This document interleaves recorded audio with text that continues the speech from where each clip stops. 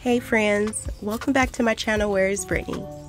I'm Brittany and I'm physically coming to you from North Carolina, but in this video I'm going to tell you where I am mentally and spiritually while packing up the campground.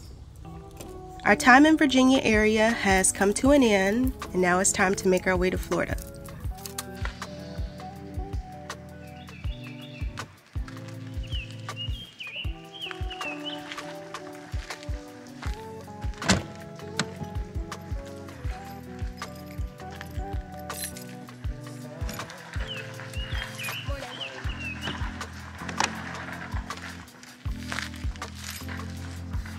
Now that some time has passed and I've been able to process my trip to Guam, I guess it's time to answer the most asked question related to that trip. Why did I go to Guam? The short answer is that I was going to see an ex, an old friend. That's the short answer. But I know you're here for more than that, so here goes. My trip to Guam did not go as planned. Although this man claimed to have nothing but pure intentions, a lie that was brought to light by many signs changed the entire course of my trip. Initially, I planned to explore the island more, go fishing, do water sports, like really dive in. I'd have a +1 to not only hang with, but also be my tour guide with transportation, of course. However, when things went left, I was left alone by myself over 8,000 miles away from Jada and my home. And since Jaden's passing, that was my fur baby before Jada, this was the only time I've traveled alone. And during this time, I was met with so many emotions: anger, embarrassment, sadness, freedom, joy, happy, and in the end, I was proud. And although my trip to Guam did not go as intended, I learned so much about myself, and that's what I'm going to focus on and share with you all in this video.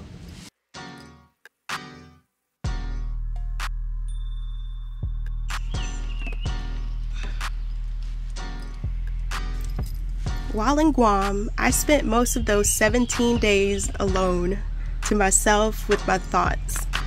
Music in my ear and my journal in my hand. Writing out things I've never felt strong enough to say out loud.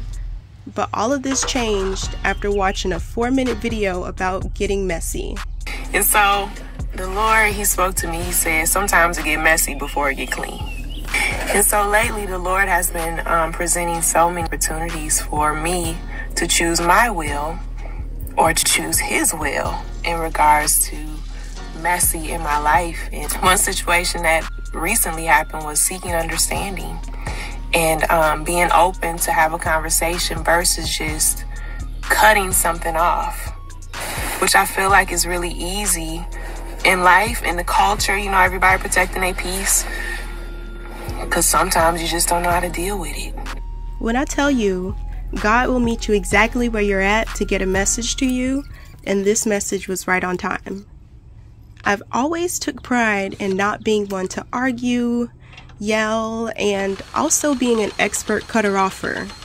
But I know now that's the part of me that needed to change. By me always choosing to walk away or taking the easy way out, I lost my voice along the way. I stopped speaking up for myself. I'd recognize things but let them go because it was easier to keep the peace, but in the end, I've realized I'm really hurting myself by keeping it clean. At 35, I see how this way of communicating, or lack thereof, has affected many relationships. This healing journey can be a little rough sometimes, but as you grow, you also realize that you're in fact a part of the problem. And I am mature enough to own up to that. Thank you. It's 19 feet. That's like the good size for me. It's not too long. It's scary. While in Guam, I asked for signs because I needed confirmation on a few things. This might seem odd or weird to some, but Since changing my lifestyle while being out in nature more, I feel my connection to the universe is amplified. I don't know. I feel like my intuition has went into overdrive, and I've been able to sense when things aren't right.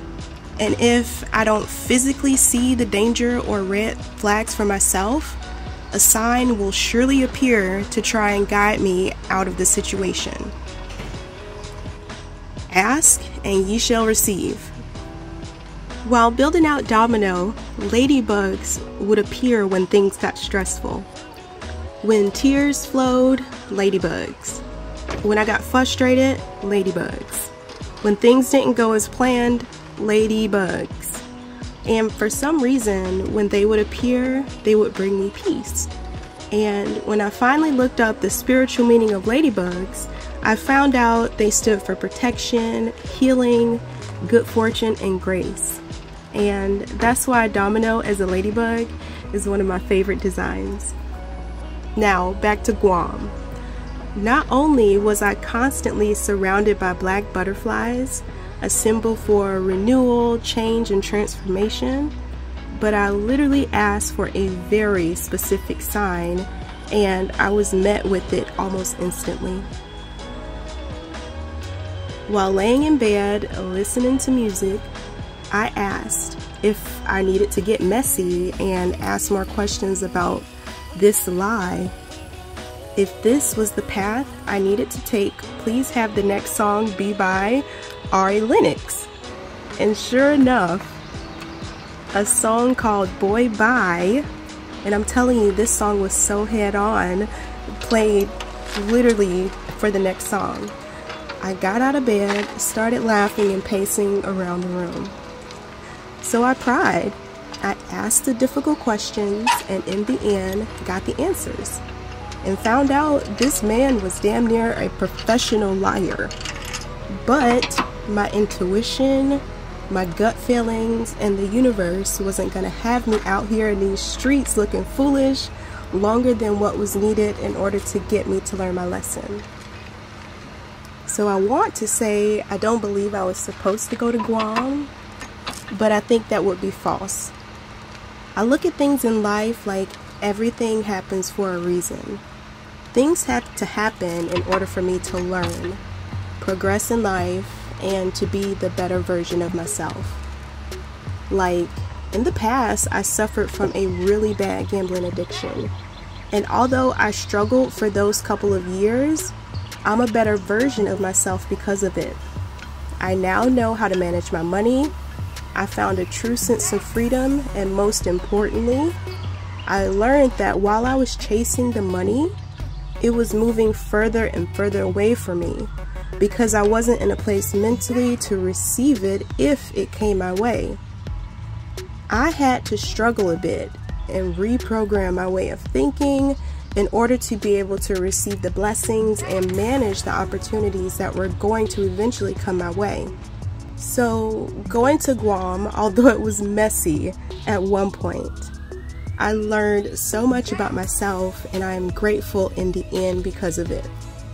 And along with speaking up for myself, I'm learning to set boundaries in all areas in my life, especially social media.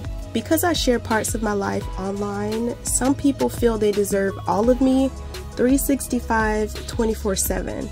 And that is an unreal expectation that they need to let go. It's just me.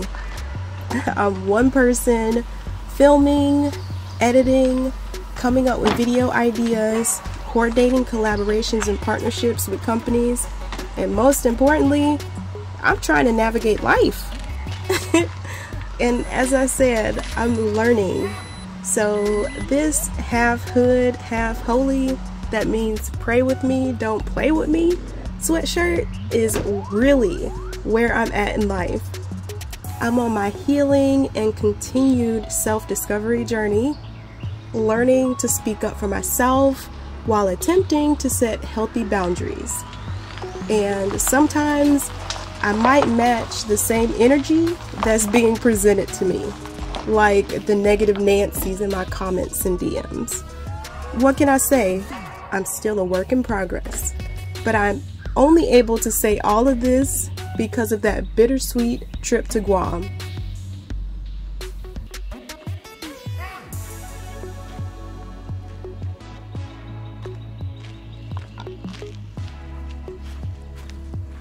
Jada baby and I are about to make our way to Florida. There's a few things I need to take care of at home, so we will see you next time. Thank you all so much for tuning in to find out where is Brittany. Love you all. Bye.